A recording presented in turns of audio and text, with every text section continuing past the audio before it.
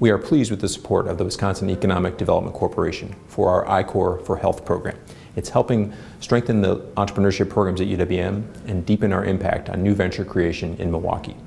I-Corps, or Innovation Corps, was created by the National Science Foundation to help researchers and innovators explore markets for their technology.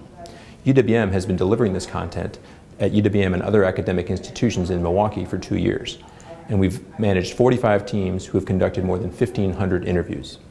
The I-Corps for Health program will help us expand that into healthcare organizations.